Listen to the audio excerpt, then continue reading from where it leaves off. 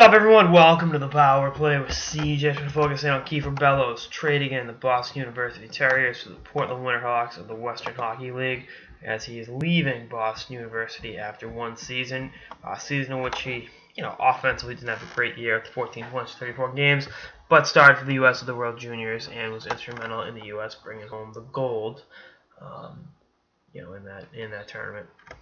So you look at it. I really like Bellows' game, but there's one thing that kind of bothers me with Bellows, and this isn't a knock on the kid at all.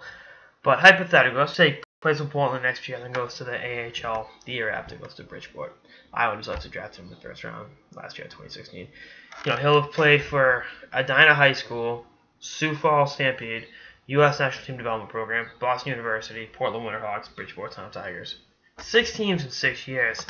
I don't. Come on, dude. I'm all about players doing what's best for them. That's not an issue at all. But come on.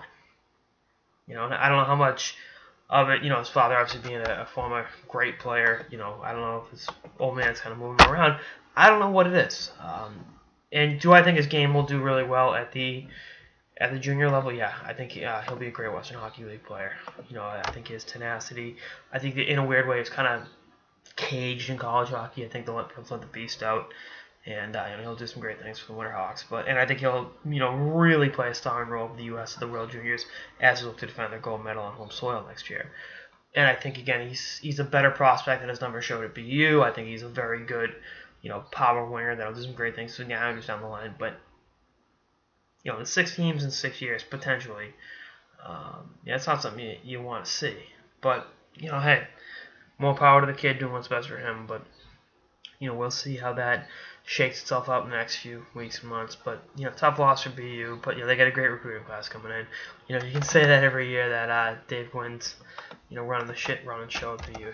They're gonna have really good players coming in every year, and losing Bellows is a tough one. You already lost Clayton Keller, you've lost Charlie McAvoy, but it's a tough one. It's a tough pill to swallow, but I guess that's the tough part with having so many great players in your program is they're going to go pro. They're going to jump to junior hockey, so we'll see what happens. Anyway, that's all I got in this episode of the Power Play with CJ. Stay tuned for episodes throughout the season and beyond. Later, guys.